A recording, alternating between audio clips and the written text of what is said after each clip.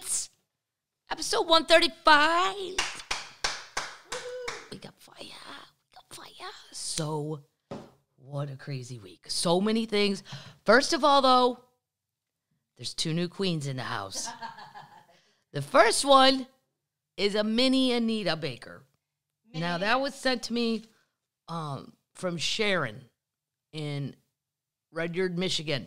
She said she couldn't find a big one.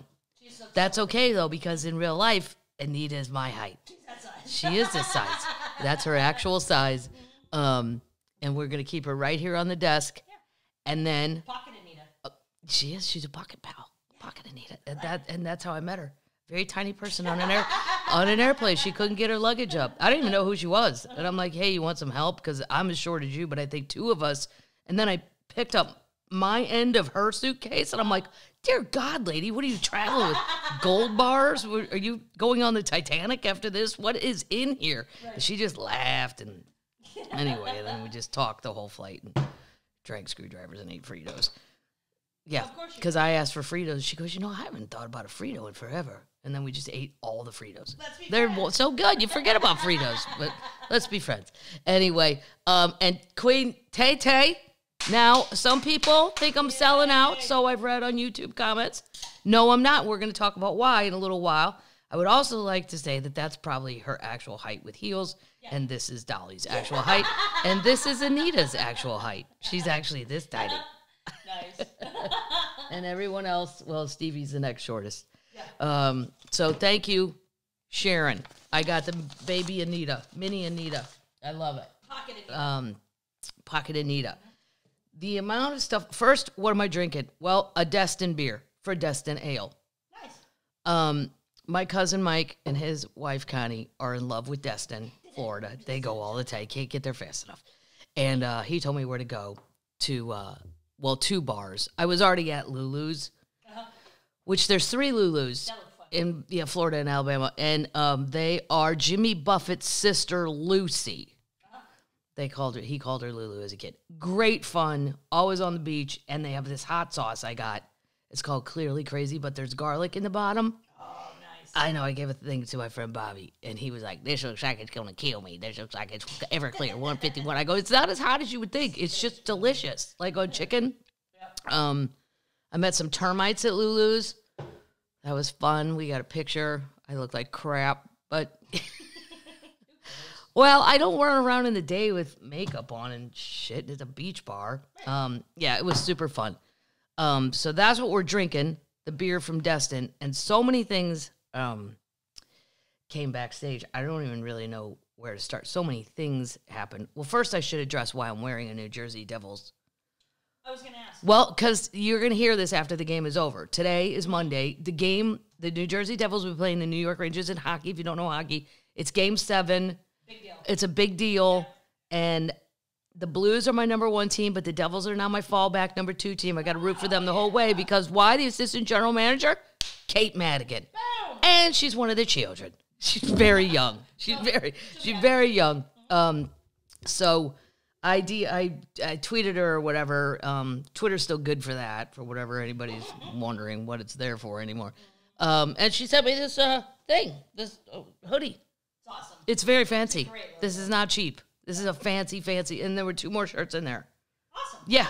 Way to go, Kate Madigan. Very generous. That's right. Women doing shit. That's nice. That's good. So I'm rooting for the Devils the whole way. Now, if the Devils get knocked out, I don't want to jinx it, then I'm going to root for a Canadian team. Thank you. In honor of you paddles. And in honor of Toronto, never, ever get... The Canadians... You know what the problem is? They should never let Canadians play for American teams. And then you would win every year. Yes. But they're all spread out. It's called the Olympics. It is called the Olympics, I know. And they win every time. Or there's a problem. Right. Or somebody gets fired that night. Yeah, that happens a lot with you guys. But I don't blame them. That's the one thing you got going. So I'm going to talk about the possum last.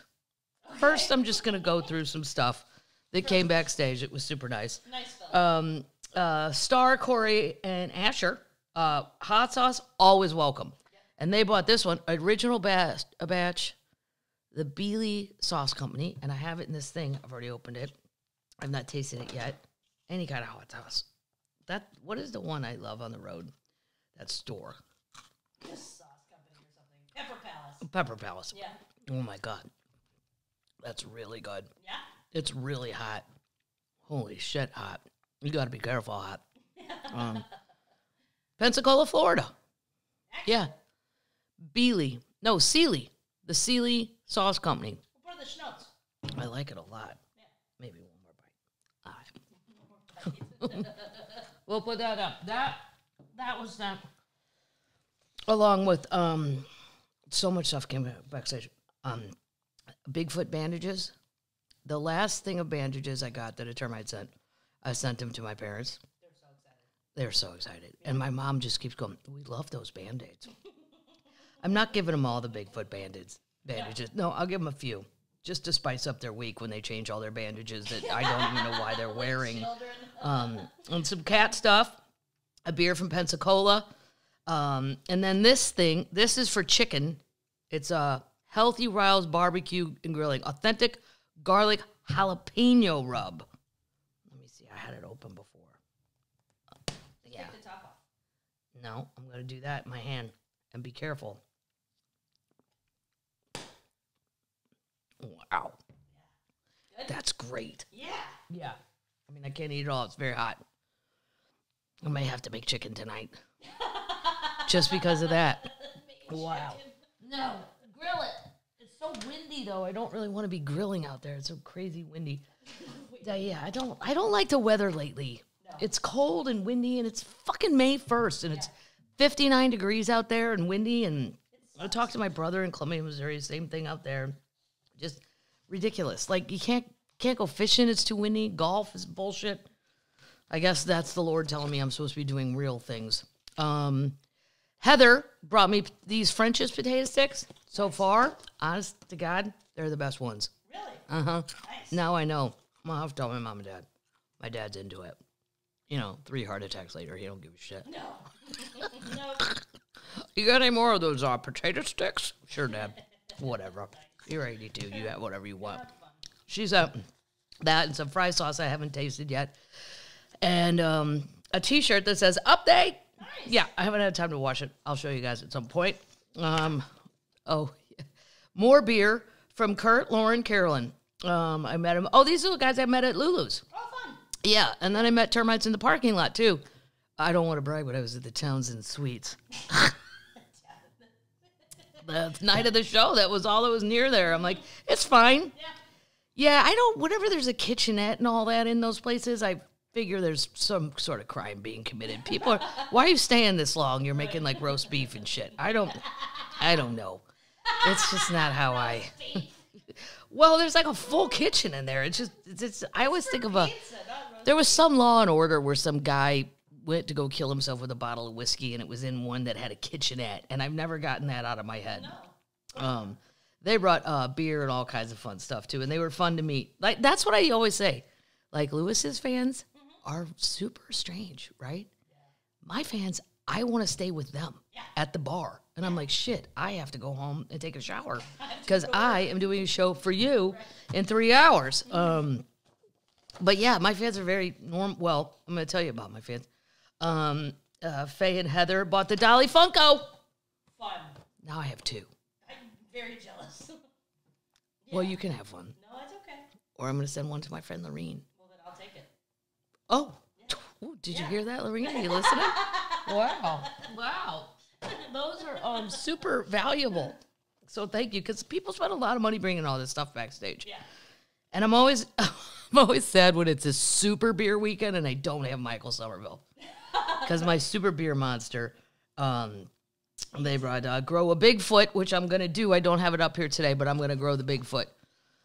I got a lot of beer backstage. And I had a new opening act, Andrew Stanley. Fun. He's very funny. Very, very, very funny. A recommendation from Mr. Aaron Weber, and he killed it. Yeah. And sometimes it's weird. Like, I don't want people to pay $45 or $50, and then if I have an opener that comes out and eats it for 20 minutes, that's not right. That's not fair. They paid, right. But I trust Aaron completely because Aaron does great.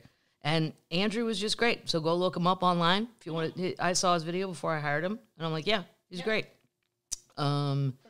This is Nan from Magnolia Springs, Alabama. She brought Fairhope beer. Fairhope, Alabama, one of the cutest cities ever to exist on Earth. Yep. I kid you not. It's right by Mobile. It's in the Bay.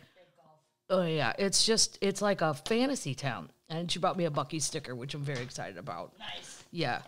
My termites had been to their first Bucky experience ever, the ones I met in the bar. Yeah, they were very excited. Lily, Oscar, Linda, Piggly Wiggly Cooler. Who doesn't want one of those? Wild Leap beer. That was all good stuff, too. The Wild Leap. That was good. Oh, well, now I was like, I didn't drink that one. Yeah, you did. Well, no, some have a bison on them, and others, then they have different cans. That's why. I drank the rainbow one. It was awesome. And then I got a Stevie Nicks necklace, and shit, I forgot to bring it up from Sherry, but I love it. Yeah. I absolutely love it. Yep. And then I got a stuffed beagle. Yeah. That's from Karen, because you can take it on the road. Because I can take it on the road, because I can't have a dog. All I can have is whatever animals show up here. And then I apparently own them and feed them. But this was the craziest backstage moment ever. Oh, okay. So far ever in 35 years. Fun. I was just hanging back there. This was in Niceville, Florida, which is the nicest place on earth. Yeah. The staff, they give me a hat that says Niceville. It's by Destin, sort of by Fort Walton Beach. It's sort of in that area. That the Panhandle is kind of ill-defined sometimes, but it's right there. And I was just hanging out with Andrew, and this lady came down, walking towards me with a friend, and she had a styrofoam cooler, and it had beer in there, which she was, but I didn't know if she worked there or she just came in some side door, and she was like, "Hi, I'm a fan. My name's Karen," and she had this picture taped on top of the cooler of a possum in what I would describe this outfit. I would call it his wizard outfit. I don't know what she calls it, but he has like a satin wizard hat and a cape. And she said, "Would love to meet you." She wasn't hard. She just walked backstage. I'm like, "Oh, hey, lady. Okay." She was very, very nice, though, and I said, "Is this possum here?" She said, "Yeah, do you want to meet him?" And I go, "Yeah." And she went and got him. It was in her purse. Her purse, I think, was in the car. And she pulled him out. I mean, it was the cutest thing. That video's crazy. Now I want one. No. Oh, yeah, I do. Yeah. No. Yeah, we're going to learn about possums. We're going to learn a little something, because I was sending my brother all the pictures and the videos, and he goes, "Deep down, you are nothing but a fucking redneck." I said, "Patrick, just because I like animals, all right, I'm 50% redneck." Yeah. Well, I'm not afraid of that. The one on the porch comes up and eats a whole dinner if I leave the food out past 5. He just comes, and he's docile. And there's a lot of good things. And this guy, he was disabled, so nobody judges Karen. And she raised him because he would not survive in the wild. That's nice. It's very nice. But one of his paws was all taped up, and she tried to put him in a different room to sleep other than with her. Mm-hmm. And he got stressed out and tried to eat his own paw. So that's not good. He lives in the house. Oh my God. Yeah, he only weighed 3.5 pounds. I'd say the one on my porch weighs about 12. Yeah, big dog. It's big, way bigger than the cats. It's bigger than the cats. Horrifying. There was beer in the cooler, but you go on my Instagram and all that, you can see the video of me and the Schnotes, me meeting Roman. And as we go further on, we're going to learn a little something about possums later. Where do you buy a possum outfit? I don't know where she gets these outfits. He has a cowboy hat. In the video, his cowboy hat kept falling off. This one, he looks like a wizard, like he's Merlin the magician or something. I didn't see this outfit. I like it, though. It's kind of Liberace-like. And he's so sweet. He fell asleep in my arms. They're just so... I know. Everybody's freaked out because of their teeth. And that tail. Well, the tail is kind of rat-like. You got to get beyond the tail. It's not rat-like. Maybe like a dog, you could just get rid of that. But they probably use it. Well, I don't know. People take tails off dogs all the time. It's awful. Well, yeah, it's not my thing. My sister's Australian Shepherd doesn't have a tail. It drives my dad fucking nuts. It's not a dog. What happened to its tail? Well, Dad, it just doesn't. Bullshit. If it doesn't have a tail, it's not a dog. Well, look at Buster. What do you think he is? He's sitting there going, Licking you. Jack Madigan's not going along with the no-tail thing. Can't Anyway. wait to hear about possums. All right. We're moving on to the show now. Now that we got through all that. Here's why we're inducting Tay-Tay. Now, some people on YouTube said I was selling out. I don't know why they'd say that. Because their concerts are expensive, maybe. Maybe. That's why. They are expensive. I know this. Yeah. But it's a 3-hour show, and I don't know. I don't know what happened on that Ticketmaster deal when it got screwed up. We talked about it on the podcast. We did, but I don't know. It still didn't make sense. As much as I know that's more than normal people about Ticketmaster, it still didn't make sense. The young termites like her too. It's for the young, it's for the children. Yeah, the children get to learn. And I mean, I like her. I got tickets. The last time she went on tour, I got them for my nieces, the twins. And my sister took them. And this is how rural my nieces are. Yep. They'd never been to any kind of concert at all. They think St. Louis is like Hong Kong when they go in, okay? And their idea of a concert, they were probably only 11, I guess, or 12 at the oldest. I said, okay, well, we got you tickets in Kansas City to go see her. And they were like, oh, that's so awesome. What song is she going to sing? What? They think it's like YouTube. She just sings one song and it's over. God. Oh my God.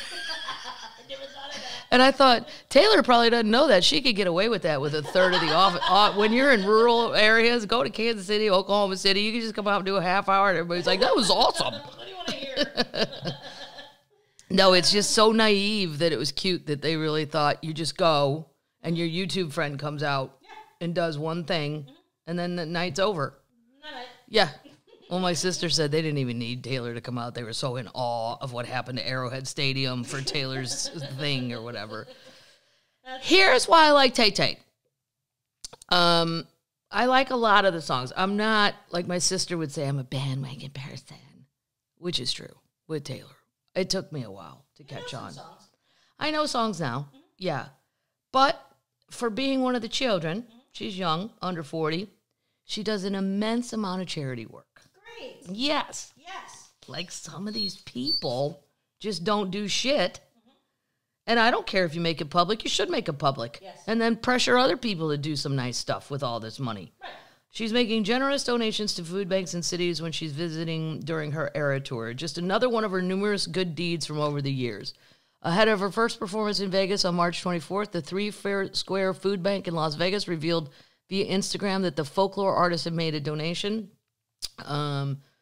We don't know about you, but we're feeling grateful on this day. Taylor Swift made a generous thank you, Miss Swift, to supporting our mission in our local community. She makes sure everyone benefits when she goes. She goes to all the local food banks. That's awesome. She just did it in Florida, too. She also participated, she's 33 years old, in the UNICEF TAP Project initiative by joining other celebrities and selling water from their homes in order to raise more than 2.5 million people who don't have access to clean water. Florida, she just gave a shit ton of money. The Tampa thing. A termite tweeted me that. She's awesome. She also, in 2017, she gave a generous sum of money to Mariska Hargitay's Joyful Foundation, whatever that is. So she's spreading the money around, which is nice to hear. During COVID-19, she donated to the World Health Organization and Feeding America. Meanwhile, in her country home of Nashville, she paid for 3 months of health insurance for the entire staff of the local record store, Grimey's, which I've been to a million times, which was struggling to stay aloft. She paid for all her health insurance. Wow. Yeah. That's awesome. She's covered tuition fees for struggling college students and even bought one fan a house. Wow. Why? Do you hear that, Stevie? Tanya, you're off the hook on this one. I don't think you're in the same monetary category. Cher, you're not. Well, now that you got that new boyfriend spending all your money, I'll leave you alone. But The Florida one, that's going to bother me. I'll find it for next week because I screenshot it, I think, and then I don't know. I don't want to turn my phone on because it's going to go. Hardigaze is when she did Law and Order, she done about sexual assault and domestic violence. Oh, domestic violence, sexual assault. That's her stuff. Good job, Yeah. good job, good job. I like it. Moving on. No more Queen news. We have Pocket Anita, Tay-Tay. Everybody else is still here. Cher's been very quiet. Yep. Tanya's got a new album coming out. We already talked about that. And Stevie, I'm hoping resurfaces in May. Right. It's May 1st. Yeah. Because I'm buying tickets to go somewhere. And I hope this isn't another one of the senior turtles breaking down. No. It's not her time. I don't think so either. She seems healthy. I don't know, though. Canceling a whole month. That seems weird. Yeah. Just saying. I'm not here to start rumors. Well, technically I am. Oh, and I had a Coachella update from my friend Bronson. Oh, what is it? Well, he loved it. He loved it, but he fell asleep in the grass and didn't get to Bjork. He missed Bjork, yeah. But I'm like, that's when you know you had a good time. When you fell asleep in the grass, lost your sunglasses, and missed the headliner you went to go see. And he didn't even care. That's what's so great about being young. I don't even give a shit. I'd be like, I did what? Are you kidding me? God damn it. I'd be so mad. That's funny. He went back again the next weekend. Oh my God. Yeah, and this is when you know they're young, too. I go, do you have a ticket? He's like, no. Driving from LA to Palm Springs. Oh, my God. You can't get me to go there if you pay me cash money. I'm like, I ain't driving that drive. No. The traffic's awful. Yeah, and they bought a wristband off somebody and went again because that Frank Ocean got fired, who I thought was Billy Ocean. Yeah, that was funny. I'm like, why would everybody want to hear Caribou Queen? I didn't like it when it came out. It's still Caribbean Queen? Caribou. Caribou's a reindeer. Caribbean Queen? Caribou. It's better. Come on, Caribou Queen's better. It's a dating song in Canada. Yeah, it's a mating call. So he told me, though, that the guy that was in charge of this group of friends, he planned pop-up tents and all this stuff. Wow. And, well, and somebody, what time you had to get up and cook breakfast. It's like camping with extra people. I said, Bronson, I don't think I could. I'm afraid to camp in the desert because of snakes. Yeah. And tarantulas. Yeah. Oh, I didn't know they don't attack you, whatever, I don't care. I'm terrified of them. And he said that he even agrees that next time he'll get a hotel room. Yeah, he didn't love the camping thing. And he's young. Yeah. Well, you'd have to stay in Palm Springs or Indigo or something like Indio or whatever, and then Uber somewhere, and then start walking. Hope you have comfortable shoes on, not flip-flops. Yep. All right, update. You're not going to like this, battle. Elizabeth Holmes has delayed her sentencing. But only till Wednesday, I think. They have till Wednesday to respond. She filed a last-minute thing saying she should be allowed to stay out on appeal while they appeal her case. She should be allowed to be free. Now, Sonny tried that, her partner, and it didn't work, and he had to report to the Popo. This judge said, we need to at least look at this before we say no again, because he believes there's some improprieties. I do not. I think Lizzie's going to the Popo. Yeah. Pokey, not the Popo. That's the cops. She's going to the Pokey, I think, and it's when he says so. I think by Wednesday we'll know. It's only Monday, so whenever you hear this podcast, it's before that. We'll probably know it by the time this comes out. We'll do an update, a live update. I can't do another update if I'm already done with this. We'll do a live update. Update. Oh my God. Bob, Clark, my friends, are you listening? Bed Bath Beyond is closing, and we all know that. But don't throw out your coupons. What? Don't throw them out. They won't take them. Big Lots and the Container Store are taking them. Whoa. I don't go in Big Lots that often, and there's one by my house. Maybe I'll go in there and see what's in there. I went with my mom one time, and this is all I remembered. The Rams had moved to St. Louis. Yeah. And they were selling LA Rams coats in Big Lots in St. Louis. Oh.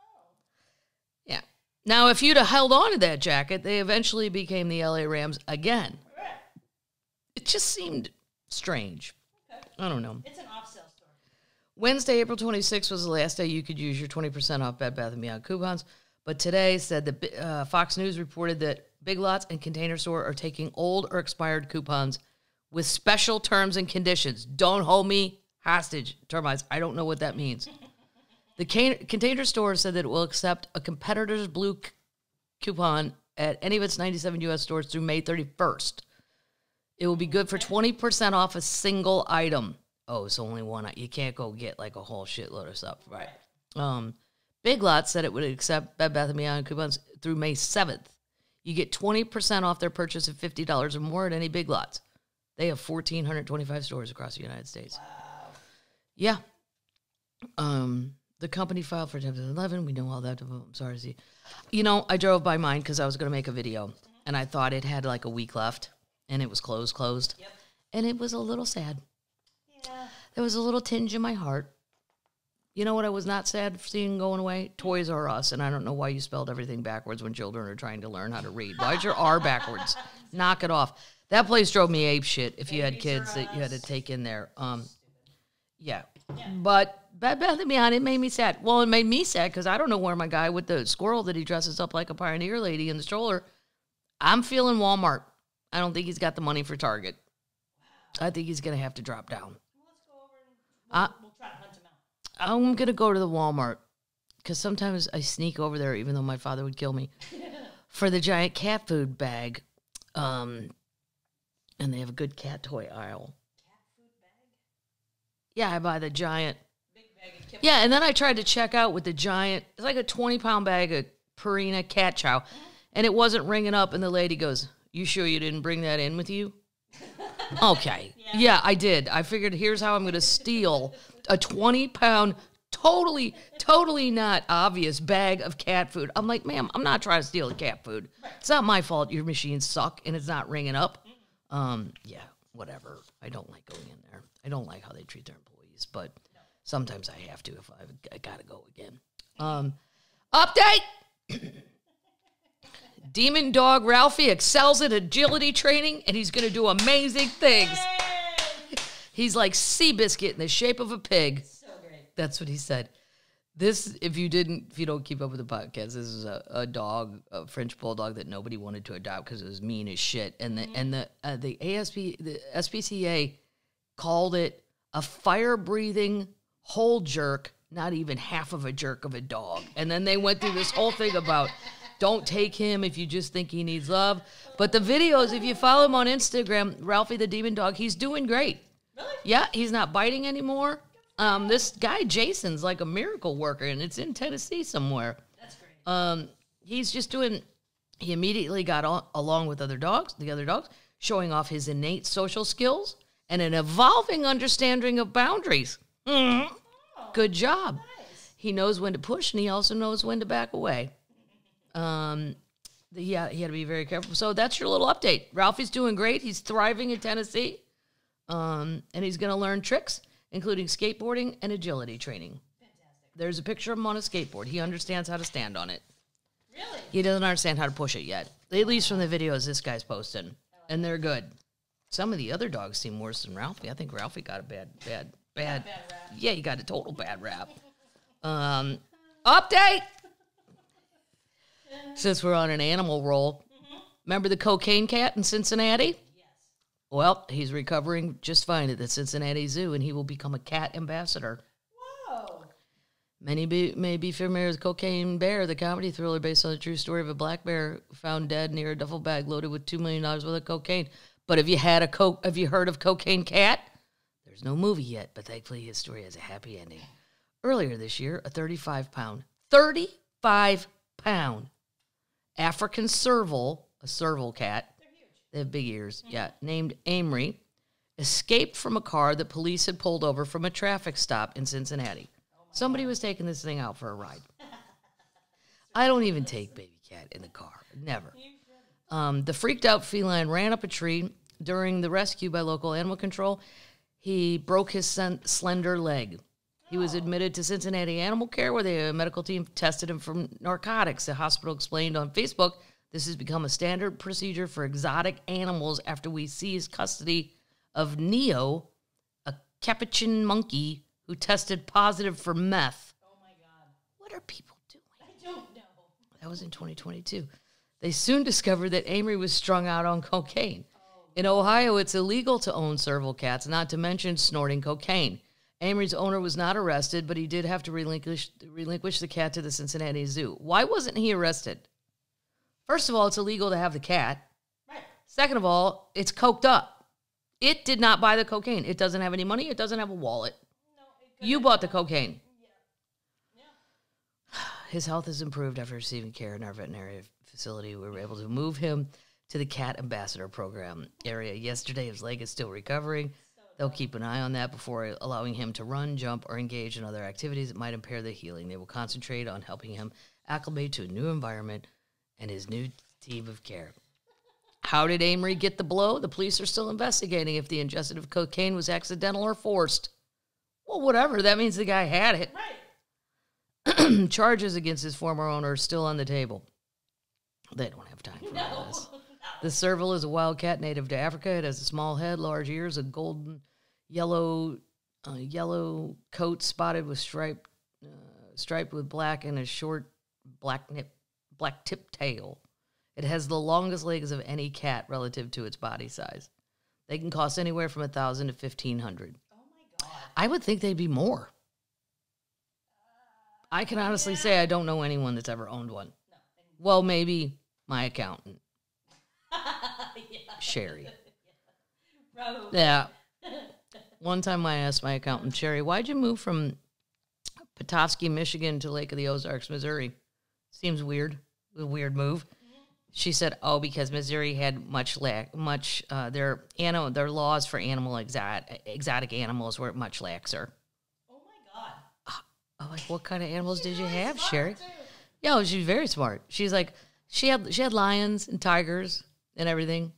She knew, what's his face? Joe Exotic. She knows the whole racket of all that. Yeah, it was very interesting.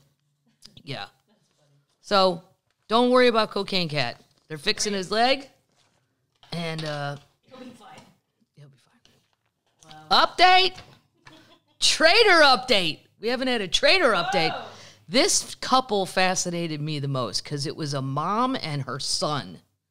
Tennessee folks. Yep. They were known as the zip tie guys. Well, guys and gal, I guess, or whatever you know. A Tennessee man and his mother were convicted on Tuesday of charges. They stormed the Capitol, where they brought plastic zip tie handcuffs into the Senate gallery as a mob attacked the building.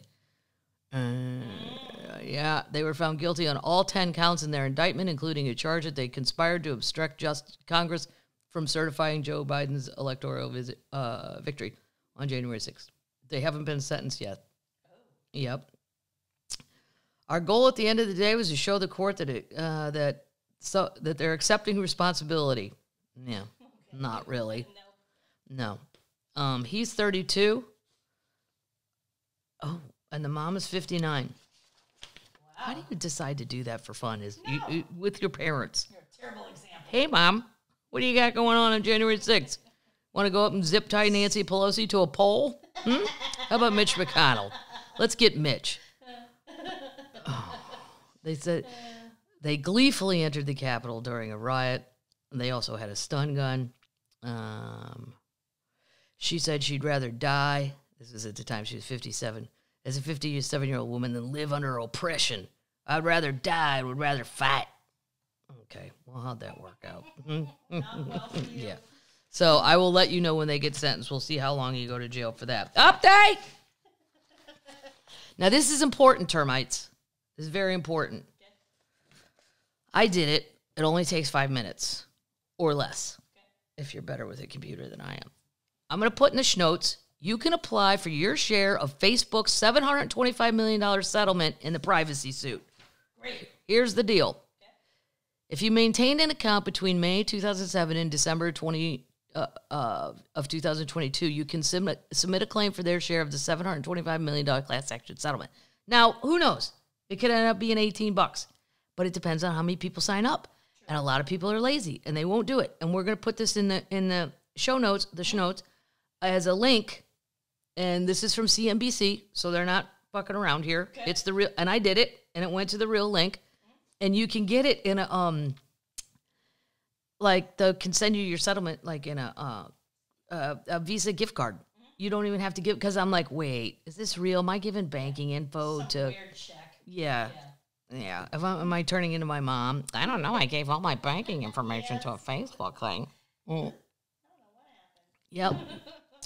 This is from them harvesting the data of over 87 million Facebook users. Oh God. Mm-hmm. So you have till August 25th to do it. Okay. We'll put it in, and then I'll give you a reminder come summer if you're too lazy to do it now. Because that's where the part of me that I know why I didn't do good in school. Yeah. I mean, it did fine, but I didn't do great. Because as soon as I saw August 25th, I was like, oh, well, I don't have to do it now. Right. But you know what? Why not, Kathleen? It's a link. It takes 5 minutes, and I did it. So there you go. Mm-hmm. Get your money from Fuckerberg. Bye-bye. Moving on to our holy shit, they found it segment. We're going to do this one first. Okay. They do not say how old this girl is, but I'm assuming if they're saying girl, under 21. Right. Girl discovers largest Viking treasure hoard in Denmark in 50 years. Wow. Yep. The biggest discovery of Viking treasure in Denmark in a half a century. She's credited with finding 300 coins. Wow. Can you imagine that? No. I don't even think I have 300 coins in this house. Probably not. No. The pieces of silver are believed to be at least 1,000 years old and were found near an old Viking castle associated with one of the era's most famous rulers. According to a press release by the Historical Museum of North Jutland, the rare discovery was made in Denmark's northwestern region, approximately 5 miles from Furkat, a Viking ring castle. Wow. The treasure consisted of 2 separate hoards located less than 50 meters apart. They were once close together, but modern plowing and sowing spread them over a larger area. Around 300 pieces were ultimately moved and removed, uncovered. 50 were fully intact. 50, 1,000 years old. They weren't just Danish coins either. The hoards dating back to the 980s, the year 980, also contained Arab and German currency. During this time, King Harold Blanton, better known as Harold Bluetooth, wasn't he futuristic, was in power. The currency that circulated during his reign featured an image of a cross and a symbol that's been noted on the coins discovered by an amateur metal detectorist. Again, somebody with a metal detector. She was nice. And this is, the Vikings must have already been converted. Somebody was converted to Christianity. Yeah. Because they put the cross. By the way, at the NFL draft, everybody that got picked thanked Jesus, and I think that's nice. Mm-hmm. But when the first person that got picked by the Vikings, I wanted that kid to thank Odin. Because I watch Vikings on the History Channel. And I wanted him to say, I'm not ready to go to Valhalla yet, but when I get there, I want to give a shout out to Odin and all the other gods, just because it'd be funny. Just funny. The girl was 9. She was 9? Mm-hmm. Oh my God. The discovery was made in autumn 2022, but only publicly revealed this April. Along with the 2 coins, 2 pieces of silver jewelry from either Ireland or Scotland were also uncovered. That's because your people, Paddles, your Viking side, yep, you're half Norwegian, came over to our peaceful little islands and raped and pillaged. I hope you're proud of yourself. Absolutely. You proud? Yeah. Yep. Mm-hmm. They date to the same period as the castle. It's believed the jewelry was collected during a raiding expedition, which was taken for its weight in silver rather than its artistic details. That's why the ring pin was chopped into pieces. It wasn't uncommon for Vikings to bury their treasure during times of war and instability for safekeeping, only to never return for it. What are you going to do? What are you going to do? That's what you all did. Yep. And if you watch the first Vikings, which was on History Channel, I've been watching Vikings Valhalla. It's good? It's great. You're always going to miss Ivar the Boneless. I mean, and Ragnar. The first Vikings was so great. But this one's really good. I mean, I'll give it an A. Okay. The other one got an A+. So, there you go. An A+. Holy shit. This should be called, holy shit, they saw it. Okay. But it counts. A, quote, extinct lion spotted in Chad National Park. Whoa. A lion has been spotted in Chad's Sena Ora National Park, where the big cats have not been seen since 2004, almost 20 years, and were believed to be extinct until now. There's a picture of this lioness. She is awesome looking. A picture of a lioness was released by a team of conservationists from the Chad government and the New York Wildlife Conservation Society. The photograph shows a prime, very healthy adult lioness around 5 years old. I'm sure she's not alone. The image taken by a remote camera in the protected area back in February was released on Thursday. This is hugely encouraging because prime females are the foundation of any population, and they are not big wanderers. They inhabit the areas that have prey or are safe to raise their cubs. He noticed that her presence was an early sign of lions recovering in the Adjacent National Park in Cameroon. That's awesome. Yeah. Dr. Hunter said there are about 22,000 to 24,000 lions left in the wild, the vast majority of which are classified that's a lot. Yeah. It's not a lot, you think? That's not a lot. 25,000? It depends on how we're going to, if we're going to let these jackstraws, some dentist from Minnesota, go, I'm not going to get in that fight. I'm not getting in that fight, but when they say, well, it helps the local economy, why don't you just give them some goddamn money? Exactly. Instead of, you don't need to. And I don't think we need to pick on Minnesota. Well, I'm not picking on Minnesota, actually. No, he's either from Michigan or Minnesota. I remember that. He's from an M state. True. He's from the middle. Or Texas. No, he's a northerner. Okay. There are fewer than 1,000 northern lions in West and Central Africa, and they are especially endangered and precious. The other ones are in the south. I've never called a lion precious. Oh, I would call them precious. Precious. Yes. Yes, Well, they're eat precious. your arm off. They're precious. We need them out there to kill all the other bad things. They're probably the only thing that can escape a hippo. None of my other friends know that. Everyone should know that. The hippo's the most dangerous animal on earth. I could do with a few less hippos, and so could Colombia. They're trying to get rid of Pablo's hippos. Hippos are a problem. They're a goddamn problem, and they're vicious. Problematic hippos. Holy shit, they found it. This is crazy. I've never even heard of this group of people. Okay. Archaeologists have unveiled the first known sculptures of human figures made by the Tartessos people, a lost civilization that flourished in southern Spain some 3,000 years ago that has been linked to the myth of Atlantis. Wow. You know who really was a big fan of Atlantis? Who? Shirley MacLaine, What? the actress. She wrote all of her books on ethereal things like that. She wrote books? Shirley MacLaine? Yeah. I bought her first one immediately. Out on a limb. I read it. I liked it. Okay. She's kind of crazy, but She's nuts. well, you just got to go with it. She's so good in terms of endearment. You just, the lady wrote a book. Oh, boy. But she believed in Atlantis. She tried to go there. Huh. Yeah, but it's mythical. So, your plane's going to end somewhere. And it's probably not going to be there. According to researchers, they are likely depictions of gods and warriors. This is amazing. The discovery of five reliefs of human faces. They look like human faces, these statues. They vanished around 2,500 to 3,000 years ago, these people. Though they produced an abundance of gorgeous artifacts, these are the first human representations evacuated at the site, adding a surprising new layer to our understanding of this vibrant culture. The unusual thing is that the new finding is the representations correspond to human faces. It's a huge, profound shift in the interpretation of the Tartessos people, who were traditionally considered an aniconic culture for representing divinity through animals or plant motifs. So they didn't do human faces. You got to see the pictures of these. Okay. They thrived in southern Iberia for several centuries. This rich culture seems to have fallen off the face of the planet not too long after Casas del Tornello was burned to the ground. Some experts have speculated that collapse in the mining and metalworks trade dealt an economic blow. That's not enough to get rid of a people. No. Just because you can't do metalworking? What?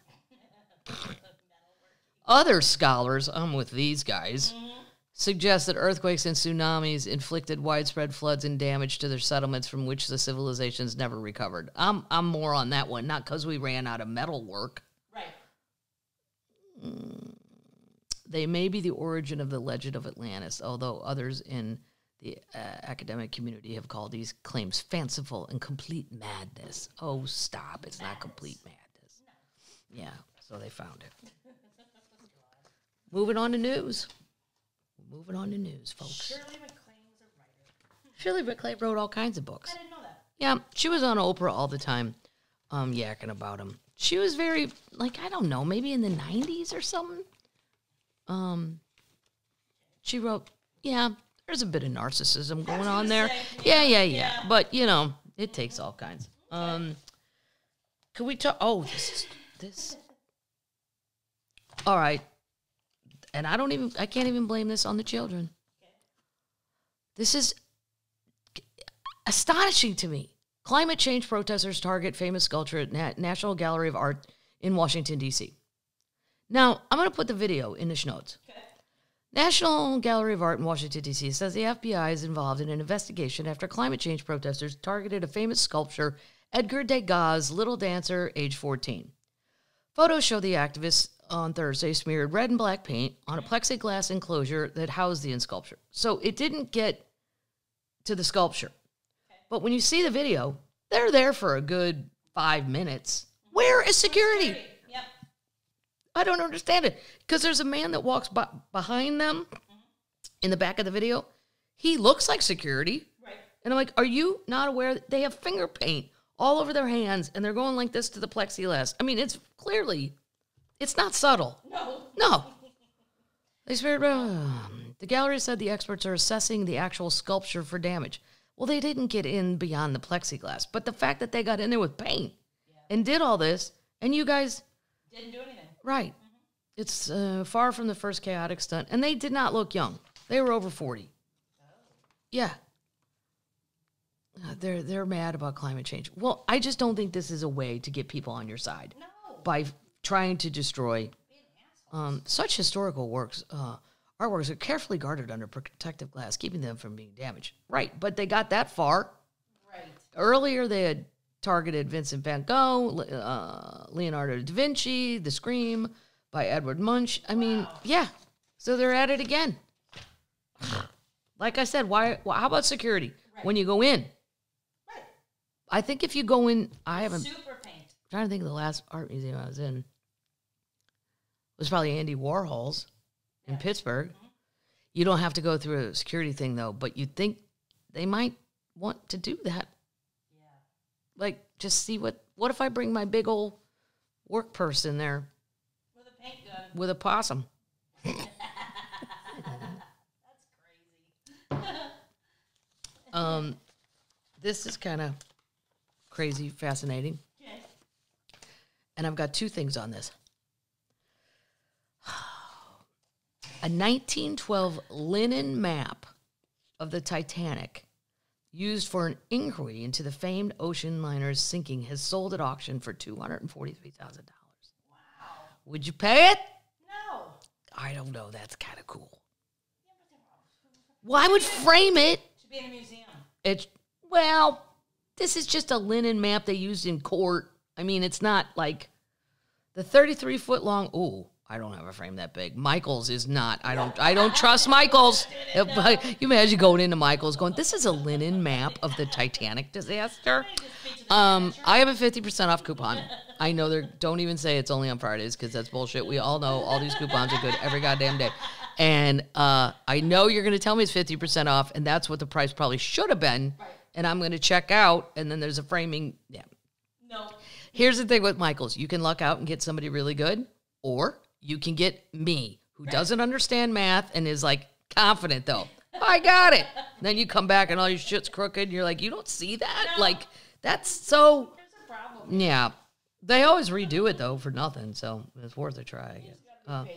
It's a 33-foot long map prepared by the White Star Line's Naval Architects Department. Still has the red and green chalk marks that showed where the fateful iceberg broke through the 5 of the massive ship's watertight bulkheads, according to CNN.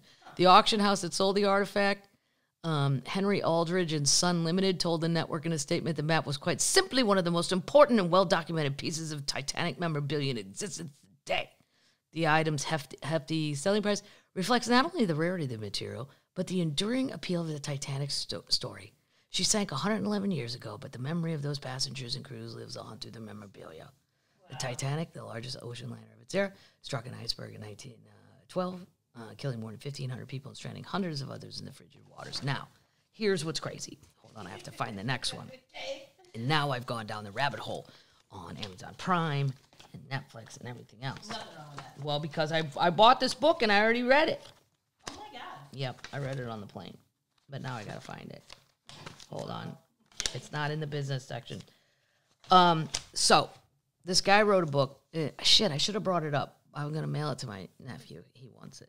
Schnotes. I'll put it in the show notes. Why the Titanic may have been cursed before it even set sail.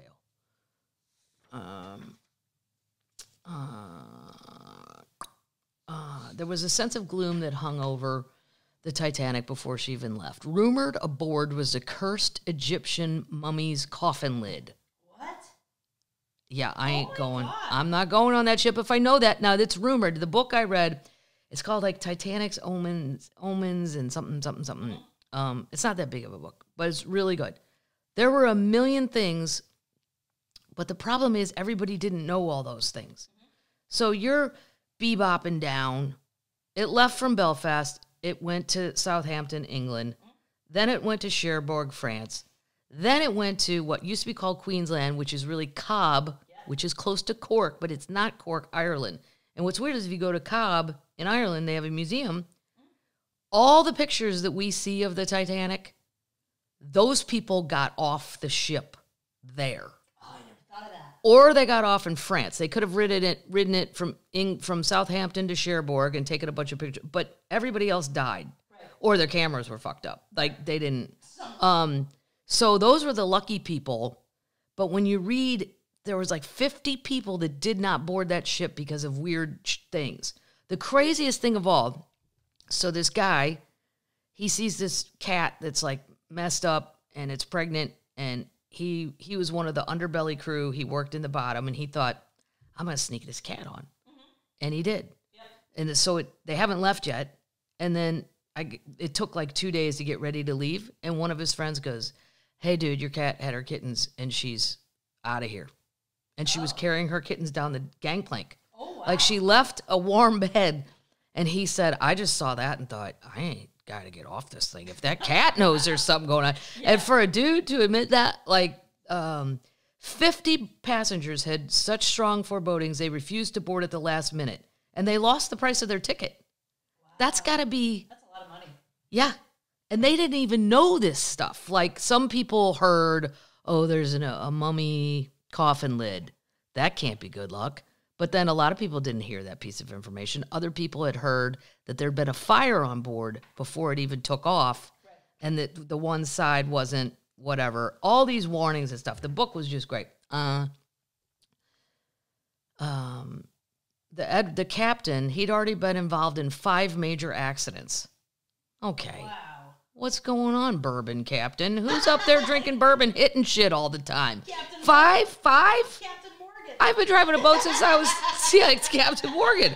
I've been driving boats since I was 12. I've never hit another boat. Nope. Knock on wood. I'll probably hit one this summer.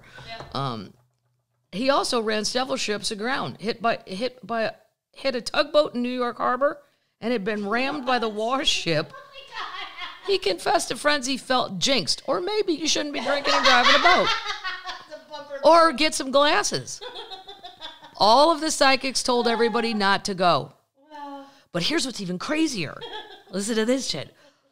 Like 12 years before the Titanic was even built or named, a man wrote a book called like the Voyage of the Titan. Okay. He used the word Titan. He just made it up. Wow. And the whole story is it hits an iceberg and half the people die because it doesn't have enough lifeboats. What? Yep. Wow. And then everybody decided that guy was a psychic, and he's probably the only person in the history of the world went, no, I was just doing the math that there's probably going to hit an iceberg. Wow. He kept saying, I don't want to be at your psychic convention. I'm not a psychic. Most people would be like, oh, yeah, I totally know all that. Yeah, this guy, this one Irish astrologer, Count Lewis Heyman, known as Cheerio. He was Cheerio. He cautioned this super rich British newspaper editor. He said, I see more than 1,000 people, you among them, struggling desperately in the water. They're screaming for help and fighting for their lives. It does none of them any good, yourself included. That dude went. Oh, wow. Yep. That's crazy. Yeah, he was last seen reading a book in first class smoking room as chaos unfolded around him. I got to get you guys the name of this, but I thought this was from that book. Here, I'll look it up. It's Titanic, Omens, and something else. If you believe in all that stuff, there was a lot of crazy. The book that man wrote, though. The Titanic Disaster, Omens, Mysteries, and Misfortunes of the Doomed Liner. Okay, we'll put it in the notes. Yeah, Omens and Mysteries and, yeah. Okay, great. Yep. Yeah, that one's good. All right, do you have $190,000 Nope. laying around? No. No? No. Or I'd be going to Tay. Or you would be going to Tay. Yep. J.J. Watt's going to try to go to all of them. All the Taylor Swift concerts? Boy, he's joking with his wife on Instagram, but it's funny. I would. He likes her a lot. See, I love that. And I love J.J. Watt. I love all the Watt brothers, football players, if you don't keep up. If you have $190,000, how does this appeal to you? It appeals to me a lot. Okay. I would love to do it. But I'm not in the area, sadly. Sadly. Scotland's Barloco Island is up for sale. Get an island for $190,000. You can get uninhabited island of your own is selling for a song, but it's a bit tricky getting there. It's located off the southern coast of Scotland and 6 miles from the nearest town. It's on sale for $190,000. A lush green island, which stretches for about 25 acres, has no homes or buildings on it, but boasts a pebble beach where a flood pond where waters gather for wildlife during the winter months. For a U.S. buyer to get the island, they need to fly to Glasgow. Okay. I've been there. Take a 2-hour drive to the nearest town, which is called Gatehouse of Fleet. From there, it would be a 6-mile boat ride to Barloco. Okay. Barloco? Loco. Whatever. Go loco. The island can also be accessed during low tide by an all-terrain vehicle or on foot over a rocky path. Okay. Yeah. Get a 4-wheeler. Right. 6 miles. Side by side. Side by side, right. Get yourself one of those World War II helmets and a scarf and look hilarious. Come on. This trip isn't a breeze. Like Snoopy. Yeah, it's totally Snoopy dog. Get your little dog, put him in there. Or your possum, whatever you got. Roman, the possum I met, would love to do it. The trip isn't a breeze for locals either. The nearest train station in Dumfries is about an hour bus ride from the Gatehouse of Fleet. Yeah. The agent handling the sale said he's optimistic about buyers interested in the land, which stands at the westernmost island of the Isles of Fleet. There's still a very romantic sentiment attached to owning your own very Scottish private island where you could escape the hustle and bustle of everyday life and enjoy some peace and tranquility. Can I Airbnb this? That would be fun. You know what would be fun, though, is like if you bought it and you had a good camping setup, like you could bring on the 4-wheeler, like a tent and good stuff and food for a few days, whatever. There's no dangerous animals out here. So I wouldn't be scared of camping. Right. And then people, I don't think not anybody, but many people do not know what it is like to hear nothing. I went to the Aran Islands in Ireland. Very cool. And I went to the biggest one. I didn't even go to the small. There's 3. And there might be a 4th tiny one that nobody goes to. I don't know. Whatever. Inishmore, I think, is the one I went to. And at night, there's no cars. I mean, there's a couple cars on the island, but it's mostly horses. And it stays light till like 10 o'clock at night, maybe 11. And you just hear of a horse, if they're even out. Right. And if you don't hear that, you hear nothing. And I loved it. That's awesome. A lot of Lewis did not like it. Lewis thought we were going to be murdered. I'm like, by who, Lou? A horse or the border collie that's hanging out with the horse? Right. Nobody's going to... He didn't like the silence because he's used to living in New York City, and he likes the noise. It's like his whoopee. It's his background. I loved it. That's awesome. It would be difficult to build or live on the island. Great. Nobody needs to build or live there. No. It should just be where you visit. Then you could let like school groups go out there and camp out for the day. That'd be fun. It'd be so fun to own it and be able to share it. And then when you don't feel like sharing it, you kick everybody out for a few days and go have your own fun. True. They're havens for wildlife, but nothing bad. And the black-backed gulls and rare plants, no bad. There's nothing bad there, though. It can hurt you. Right. Bring some goats out. I don't know. They might fuck up the ecosystem. They'll start eating everything. All the fancy plants and all the ones that are guarded and stuff. And then the goats will be like... Bring some hippos. Yeah. Bring a hippo or two out. That'll be fun. Elon's rocket blew up, and I just want to say, this is some other news. The trash from his explosion, it just went all over Texas. Yeah. Now, here's my question. Is somebody to make Elon go clean that shit up? They should. Abbott's not going to do that. Oh, yeah. The Starship spacecraft, designed to fly people on a Mars mission some days, lifted off the launch pad and then blew up in mid-flight. It's also the day he took all our blue check marks away on Twitter, so maybe that's karma coming around. You blow up my blue check mark, I blow up your rocket. Some people got their blue check marks back, and they're dead. Norm MacDonald, my friend, he's dead. Wow. Yeah. Do you think he paid $8? No, I don't think so. I don't think so. Lewis's is gone too. My God. It's like, what kind of game is he playing? It's like, I feel like he wants to wreck it. He wants to destroy it. Mm-hmm. And then what? You still lost $44 billion. Does that not mean anything to him? No. That's so terrible when you think of what Dolly Parton would have done with $44 billion. Surely something better than wreck Twitter. Yes. Dear God. There was a large amount of sand and ash-like matter and heavier debris kicked up by the launch, and it spread far beyond the expected debris field. Because he thinks he's out. It went all the way to South Padre Island. Wow. Yeah, I mean, That's crazy. right. I don't trust him to not clean it up. He won't clean it up. I would trust Jeff Bezos. Yeah. He seems responsible, like him or not. Yeah. Port Isabella, they reported broken windows in their businesses, shaking windows at their home, dust and matter that coated their homes, schools, and land unexpectedly. Cars were covered in this shit. I don't know. I'm going to do a follow-up to see if they make him pay the bill. You know who will? Papa Bernie. Papa Birdie has no powers anymore. I know. It'd be fun to watch the debate. We're getting to the business section, but first, I would like to have a meeting with the Toronto police. I know. Paddles, this is your nation. They're not on the goddamn ball. Not in my city.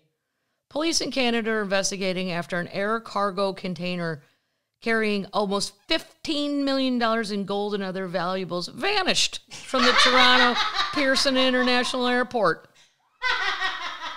Oh, my God. That airport's the worst in the world anyway. You don't know who killed Barry and Honey Sherman, and you lost $15 million at the airport. You're all fired. All of you. Oh, my God. The RMCP wouldn't let this go on. This is the Toronto Police. Yeah. An aircraft that arrived at the often bustling airport in the early evening had been unloaded with its cargo transported to a holding facility as, quote, per normal procedure. What happened to the precious cargo after it was unloaded is a mystery. Oh, they're going to, I'm sure a trickster did it. Fraudster. Yeah, a fraudster. It was somehow removed by illegal means. The cargo was reported missing to the police a short time later. It's not clear exactly how much gold was inside, but the total estimated of the contents is $20 million in Canadian currency. Wow. It was not exclusive to just gold. There's other shit that's worth a lot of money. Damn. Inside job. Might have been an inside job. That's how, remember that movie Casino? Yeah. They did an inside job like that. In 1990, another Canadian airport heist made headlines after armed thieves ambushed a private plane, made off with $13 million in gold ingots and other valuables. Wow. It was considered one of Canada's largest robberies at the time. The heist, carried out at Dorval International Airport outside of Montreal, reportedly saw at least 4 men, including one armed with a Soviet-made AK-47 assault rifle, Use a stolen truck to tear through a fence before making off with the goods in the stolen van. A pipe bomb had exploded miles away under... So this is the biggest one now. They wanted to go see the Leafs play. You know, that would be really funny if they said the Leafs were in the playoffs and we weren't paying attention. Sorry. We can get the game on our phone now. Stop it. Don't be mean, mad. Don't be mean. Poor Toronto. All right, we're up for the next segment called "It's None of Your Business." I like it. I do too. Yeah. Because it is your business, America. It's a business we care about on a day-to-day things that affect our lives. This is going to affect your life. Target rolls out the new perk for loyal shoppers in a bid to boost sales and stave off retail apocalypse that took down Bed Bath & Beyond. They're now allowing a convenient curbside scheme that will allow shoppers to return unwanted items without leaving their cars. What? Yep. Wow. So your returns. The drive-up refund service forms part of the store's strategy to retain customers amid fears of a retail apocalypse, which has seen chains shut up shops in their droves due to low sales. It's going to be a fourth of Target stores that will be available at all 2,000 by the end of summer. Wow. Yeah. How much returning are people doing, though? I don't know. I went in to return ink, and I thought she's never going to believe me, but I swear to God the ink was empty. It came with no ink. And I had my whole story ready, and the girl was like, yeah, I don't really care. Just go get some more ink. And I was like, oh, okay. Totally. Target.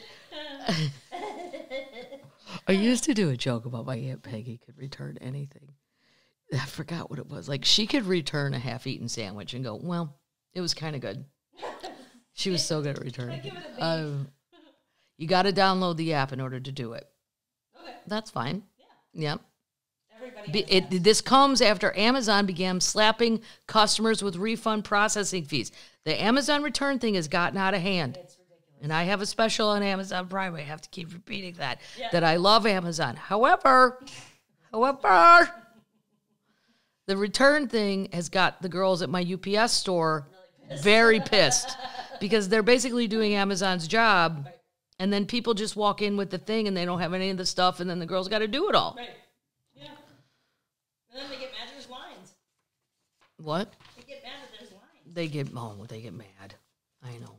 It's terrible. Well, and the kids that work up there are so good at what they do. And really all I want to see is pictures of Emily's goats. One of the girls who works there has goats. She gets like a goat every week. That's awesome. Yeah. Shoppers must inform their nearest store via app when they plan to return the item. What? Mm-hmm. I'll be there too. You have to drive to the store, follow the instructions on the app, which will navigate them exactly where they need to be. A staff member will meet them at the allocated slot and pick up the refunded product. I don't know about this. I don't know about saying when I'm coming. Are they hiring more people? The store already offers a drive-up pickup service, which allows customers to collect the products they've ordered online without leaving their cars. Which was a COVID thing. It was a COVID Right. thing. So that's not The retailer says it's been a major driver of online sales. wonderful for them. I don't know about all that. That sounds like too much work. I'd rather just go in. How much? And they should want me to come in because they'll spend more money. Every time I go in Target, say I'm going to get one thing, they'll bill $120. Yeah. It's crazy. Here's some. Oh, I had another. It's none of your business. Oh, I moved that because it was about how to get back on Facebook. So we're gonna close out. First, I'm gonna tell you about a possum, and then I'm gonna tell you my feel good story, even though it's sad. Okay. Everybody should know this about possums. Okay. Don't judge. I'm not. Okay, they're not a rat. They're North America's only marsupial. So they should be worshipped. All right. They're super crazy looking though. They should not be confused with the Australian marsupials, but they are marsupials. They are. Yeah, but like when a possum mom has all of her babies, they just ride on her back. Oh. Yeah, but they burrow in like they Still got those weird tails though, right? yeah. They grow to the size of a house cat. Okay. They are semi-omnivores, Although there's exceptions. This Wikipedia thing gets really hard. I tried to just do it down to the, like all of the, like that of all marsupials, the fur consists of on hair. Softest thing I've ever petted. It was as soft as a cat. He was great. Roman was great. Many females have a pouch. The tails and parts of feet bear scoots. His hands look like hands. He had fingers. Okay. And his feet, the bottom of his feet was like a baby's skin. It was the softest thing I'd ever. But then he doesn't go out. Spend with Roman? Well, I probably spent 10, 15 minutes with Roman. I mean, I had a show to do. I had to get moving, but Wow. They will eat meat, but mostly they just like bugs and stuff. Okay. They have litters up to 20. This is the greatest part, though. They're usually solitary and nomadic, staying in one area as long as there's food and water available.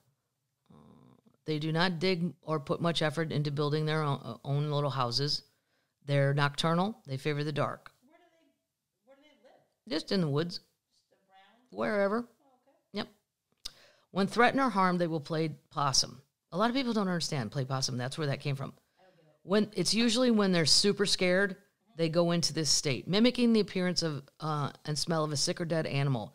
This physiological response is involuntary, like fainting, rather than a conscious act. In the case of baby possums, however, the brain does not always react the way at the appropriate moment. Therefore, they often fail to play possum when threatened. When the big ones do it, there's a kid on Instagram that goes out in the woods and teaches you about animals, a young guy. I love this guy. He found one that was playing possum, and he picked it up. It looks totally dead. It could take up to 4 hours for them to wake back up. Crazy. Yeah. When a possum's playing possum, the animal's lips are drawn back, the teeth are bared, and saliva foams around the mouth. Delicious. Yeah. Its eyes are half closed. The stiff, curled form can be prodded, turned over, and even carried away without reaction. He picks them up when he sees them and shows you, then he teaches you. He'll regain consciousness after a period of a few minutes to 4 hours. Wow. They eat animals, insects, rodents, and birds. They also feed on eggs, frogs, plants, fruits, blah, blah, blah. Snakes? They eat all kinds of things. And this is the crazy thing. This is the craziest thing about possums. Many large possums are immune to the venom of rattlesnakes and pit vipers and regularly prey upon these snakes. So if you got any rattlesnakes you don't want around, get these guys. It seems to be unique to the possums. The fer-de-lance, one of the most venomous snakes in the New World, may have developed its highly potent venom as a means to prey or the defense mechanisms against large possums. So, Okay. yeah. Nothing wrong with them. Just don't want to hold them. I would totally hold Roman again. He was wonderful. I would not let Roman live in the house. They can't be. So I'm going to sign off here, Termites. And if you don't like sports, this doesn't even matter if you don't like sports, because this is not really about sports. But so we had the same announcer in St. Louis, and I'm hiding Fred Bird right now because the Cardinals are in last place, and I find it completely unacceptable. It's insulting. Yeah. I can't even watch. No. No. Anita is laughing at you because the Tigers are better. The Orioles are better, for God's sake. I don't know. I'd start firing people. But we've had the same announcer in St. Louis. Well, we had, and he just died. His name's Mike Shannon. My dad actually went to grade school with him. And I said, was he a great athlete in grade school? My dad goes, I don't know. All I remember is they went to Nativity Catholic grade school. He goes, every year at the talent show, his mother would make him take an accordion, and he'd have to play Our Lady of Spain, and he never could do it. He could. But he was such a nice man, and he was so funny, and he smoked, and he drank, and he said totally inappropriate things. He didn't know they were inappropriate. He's my dad's age, and, they just said shit.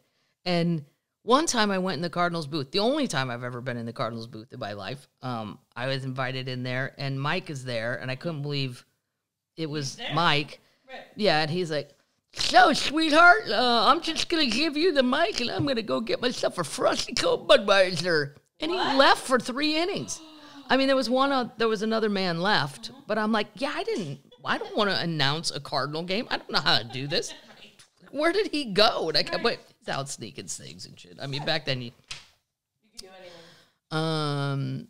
So he just became the voice of summer, and he hasn't been going on road games lately in the last few years, and I missed it. But we called them Shannonisms in St. Louis, and even if you don't care about sports, this is just some of the shit he said. Mm-hmm. He was so fun to listen to because he cared about the game, but he also... okay, hold on. I heard this game live. We were playing the Mets. Okay. Broadcasting from New York under a full moon, Mike Shannon said this: "I wish you folks back in St. Louis could see the moon." Oh, my God. Oh. Who's going to tell Mike? This is crazy. He said these things out loud on TV. Referring to Japanese pitching sensation Hideo Nomo. "He's the biggest thing to hit Japan since they dropped that bomb on Nagashima." What? There's no Nagashima. No. Okay. This is of stuff that Jack Buck would just go. Jack Buck died quite a while ago, but Jack Buck would go, "Okay, we're moving on."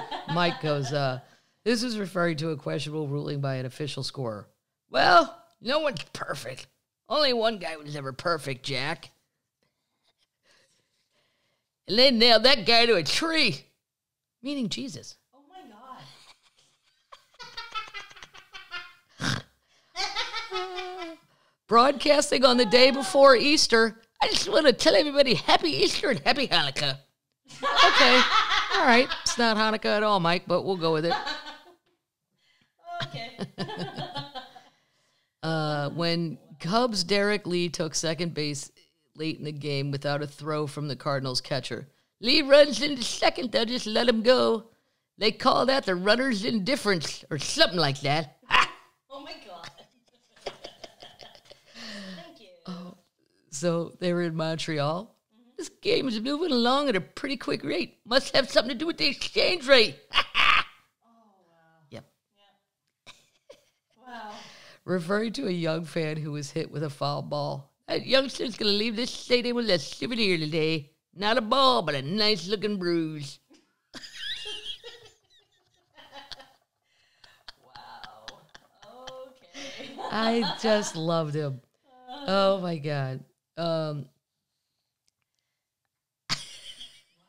He goes, okay, after a batter leading off in the ninth, when his team was down by 3, he took a mighty swing and missed. "He was trying to hit a 3-run homer with the bases empty. To my knowledge, no one in the history of the game ever done that. But it could happen someday. You never know in this world of baseball." He does bad like you. God, yeah. This is funny, too. While Mike and Joe were discussing the unflattering photographs of players that had been flashed on the screen at another ballpark, Mike's take on the quality of the photo selection. "Some of those guys' pictures look like they were taken while they saw their first UFO." The first one. The first UFO. Nice. Oh. Boy. A hit up the middle right now would be like a nice ham sandwich and a cold, frosty one. They drank through the whole game. It was so much fun. We need to bring that back. Let the announcers drink. Yep. Yeah, maybe not smoke in the booth. That's a little crowded, but you could dip or whatever. "He's madder than a pig caught under a barnyard gate." Oh, okay. Listen to this one. And he never got in trouble for any of this. "He ran faster to second than a cat in Chinatown." Whoa! These were on TV. Whoa! Well, the radio. "Well, folks, this game began as a tiny worm and it's blossoming into a large cobra." Okay. Oh, my God, that's what he said. "It's raining here like a Chinese fire drill." Okay. What does that even mean? I mean, even though it shouldn't be saying these things. Meaning they're going fast. Yeah. He goes, "We owe you a station break. This one's for the folks living in Paris, Tennessee. You thought I was going to say Paris. Kentucky. No. No such luck." Boy, a frosty cold Budweiser would be great right now. Then you hear a long pause and you just hear, "Ah." Whoa! Who's your favorite Cardinal now? My favorite Cardinal. I like Donovan, the new guy. Yeah. I'm gonna see if there's any.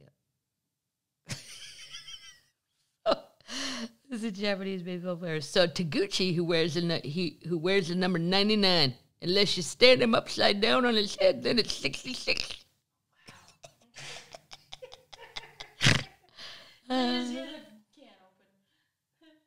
Joe Buck. Mike, the Cardinals would like to welcome a group of 19 French foreign exchange students in Section 382. Mike, where are they from, Joe? Joe, France, I think. Just said French foreign exchange students. They're from France, Mike. That's about it. There's so many more. There's Shannonisms. You can go online and just do Shannon. Our next homestand follows this road trip. All do, Mike. Yeah. But, you know, he just was everything. It's like Chicago losing Harry Carey. I mean, Jack Buck, we lost him, and then we lost Mike. And Mike, yeah. It's just too bad. He was great. But how long do you expect the guy to go on the road? I mean, some of my friends were complaining when he wasn't going on the road last year, maybe the year before that. I don't know when he stopped. But I'm like, you know what? They have 100 and some odd games. Mm-hmm. You can't expect these old guys that are 83 years old to be packing their bag every guy. You know, it's just crazy. So there you go, Termites. That's a little something for fun. Savage. Yeah, I miss the old school guys where they were not perfect. They were probably said offensive things. They shouldn't have been said, but they said them. And at the time, whatever. Made it interesting. Yeah. Mike, yeah. And he knew everything about baseball. And he knew every kid. He knew every single thing about them. I mean, these were Shannonism. These are like goofy things he said. But he really did know everything about. And he was a Cardinal. He was great. He was a great third baseman. And then we let him go in the booth. And then he just stayed forever, which was great. But he knew everything. Like, he did his research all the way up to 80-something, like, where he'd be like, so we got this new guy, Brendan Donovan from Indianapolis. I heard he loves tacos. Like, he would go spend time with that kid. And then he knew him. And, like, the old school, instead of I feel like the new guys, they're just reading shit off some computer ESPN site and regurgitating it. I don't like it. It's not as much fun anymore. So anyway, Termites, there you go. That's a feel-good story. Good for Mike, putting in a good 50-some-odd years in the Cardinal organization. Organization, as he would say with the St. Louis accent. It sounds like my dad. It's a wonderful organization. It's for the fans. A heartache everywhere.